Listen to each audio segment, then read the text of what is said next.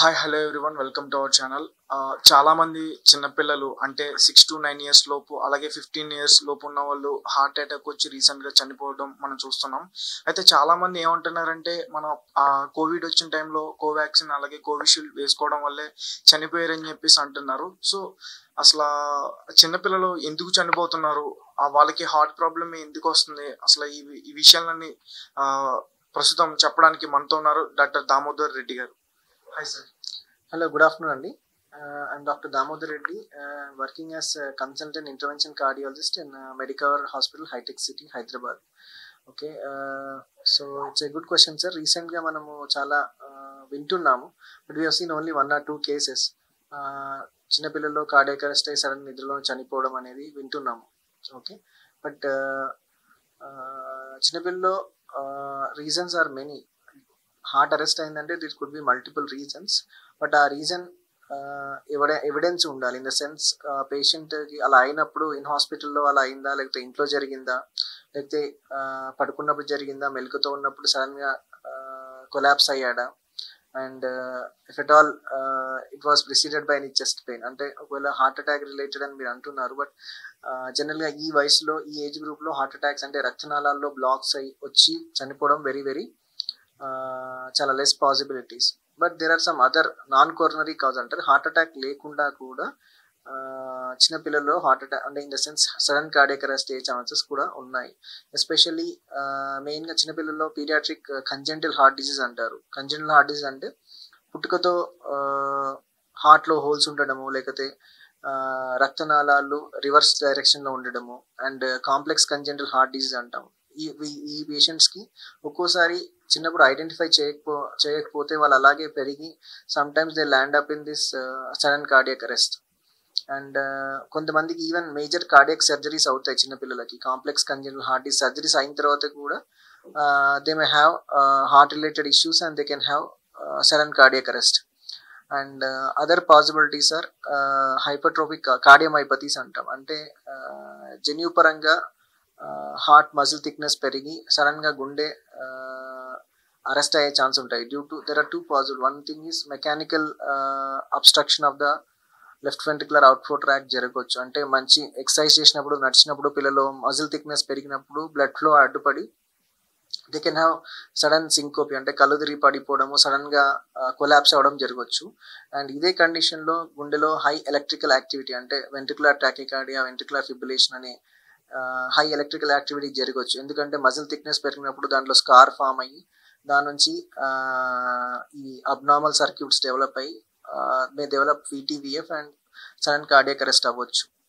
And there are some other reasons also. కార్డియోమైపతీస్లో చాలా రకాలు ఉన్నాయి. లైక్ ఇన్ఫిల్ట్రేటివ్ కార్డియోమైపతీస్ అంటే స్టోరేజ్ డిజార్డర్స్ ఆఫ్ ఎస్పెషల్లీ చిన్నపిల్లల్లో ఎంజైమ్ డెఫిషియన్సీస్తో కూడా మజిల్ అనేది థిక్నెస్ పెరిగిపోవడం, అట్లాగే గుండె స్వతహాగా జెనెటిక్ రీజన్స్తో వీక్ అవ్వడం, లైక్ డైలేటెడ్ కార్డియోమైపతీస్ అంటాం. ఇన్ఫిల్ట్రేటివ్ కార్డియోమైపతీస్, డైలేటెడ్ కార్డియోమైపతీస్, ఈ ఇష్యూస్ వల్ల కూడా పేషెంట్స్ చిన్నపిల్లల్లో హార్ట్ అరెస్ట్ అయ్యి చనిపోయే అవకాశం ఉంటుంది.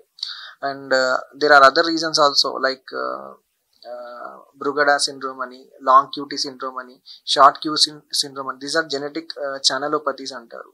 అంటే గుండెలోని ఎలక్ట్రికల్ సర్క్యూట్స్లో ఛానల్స్ అనేది డెఫిషియన్సీస్ ఆర్ మ్యూటేషన్స్ వల్ల వాళ్ళకు అబ్నార్మల్ ఎలక్ట్రికల్ యాక్టివిటీతో సడన్గా వీళ్ళలో సింకోపీ అంటే కళ్ళు తిరిగి పడిపోవడం, సడన్గా హార్ట్ అరెస్ట్ అయ్యే ఛాన్సెస్ ఉన్నాయి. అండ్ నాన్ కార్డియాక్ కాజెస్ వచ్చి కొంతమంది రెస్పిరేటరీ ఇష్యూస్ అండ్ లైక్ కొంతమంది ఆస్థమాటిక్ ఉంటాయి. చిన్నపిల్లలు ఆస్థమా కానీ లైక్ COPDs కానీ ఏమన్నా ఎయిర్వే డిసీజ్ ఉన్నప్పుడు కూడా సడన్గా పేషెంట్కి పిల్లలకి ఆయాసం అవుతుంది. ఆయాసం అయినప్పుడు రెస్పిరేటరీ అరెస్ట్ అయిన తర్వాత కూడా it may finally lead to cardiac arrest. So దానివల్ల అయినప్పుడు we should not say it's primarily A cardiac arrest, అంటే హార్ట్ రిలేటెడ్ది కాదు, but it is secondary to some other problem like respiratory reason వల్ల heart arrest అవ్వచ్చు. So these are the different causes, అంటే these are the routine causes చిన్నపిల్లల్లో heart arrest అవ్వడానికి. And ఒక్కోసారి కొన్ని జ్వరాలు వైరల్స్ తీవ్రమైన వైరల్ జ్వరాల్లో కూడా మయోకార్డిటిస్ అని డెవలప్ అవుతుంది. అంటే హార్ట్కి ఇన్ఫెక్ట్ అయ్యి మజిల్ అనేది వీక్ అవుతుంది. అలాంటి టైంలో కూడా చాలా పిల్లలు హార్ట్ వీక్ అయి చనిపోతుంటారు. We call it as viral myocarditis. So especially చిన్నపిల్లల్లో విష జ్వరాలు అనేది వింటూ ఉంటాము. సో విష జ్వరాలు వచ్చినప్పుడు హార్ట్ మీద ఎఫెక్ట్ అయ్యి they can have cardiac arrest also, but not very రొటీన్గా జరగదు. ఇది వెరీ రేర్గా. అందరికీ ఇన్ఫెక్ట్ అయిన ప్రతి విష జ్వరంలో కూడా హార్ట్ అఫెక్ట్ అవుతుందని కాదు, but there are cases reported and deaths reported because of viral fevers and severe bacterial infections also. Sir అలాగే రీసెంట్గా ఈ చిన్నపిల్లలు కూడా కాదు, కొంతమంది డ్యాన్స్ వేస్తూ సరదాగా మాట్లాడుతూ నవ్వుతున్నప్పుడు కూడా సడన్గా కుప్పకూలిపోతున్నారు. కరెక్ట్.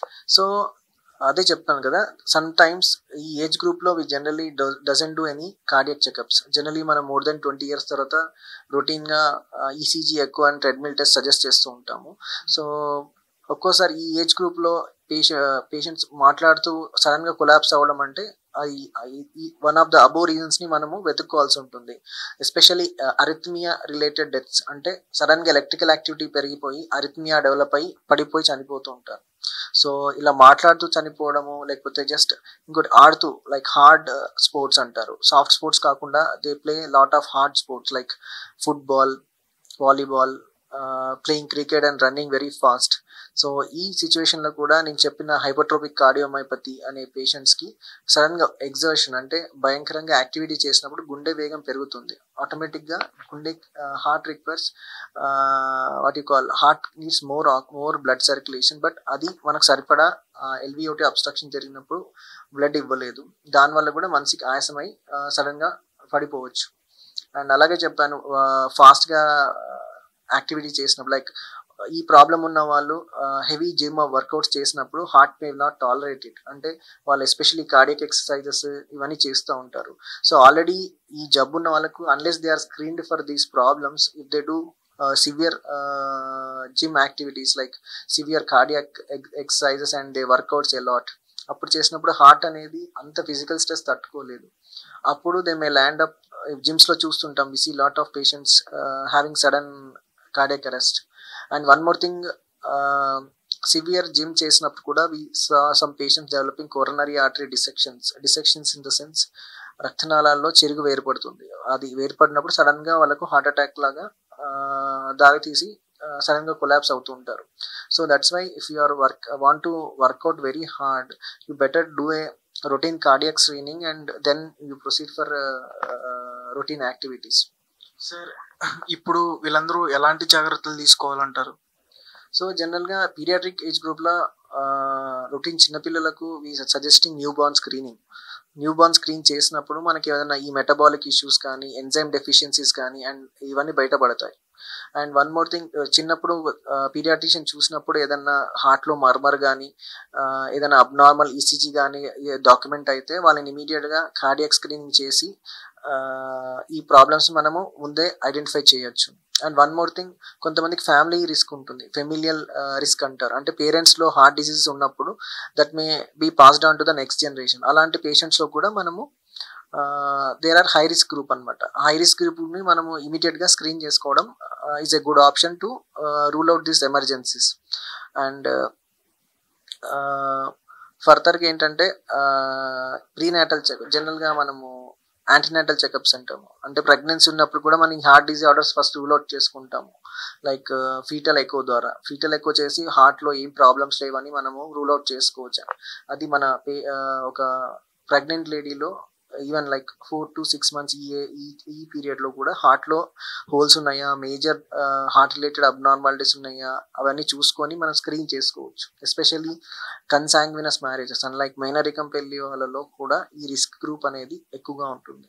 సో ఈ కైండ్ ఆఫ్ రిస్క్ గ్రూప్స్ వాళ్ళని ఐడెంటిఫై చేసి స్క్రీన్ చేసుకుంటే ఈ ఎమర్జెన్సీస్ మనము అవాయిడ్ చేయొచ్చు. Okay sir, thank you so much. Okay, thank you అండి.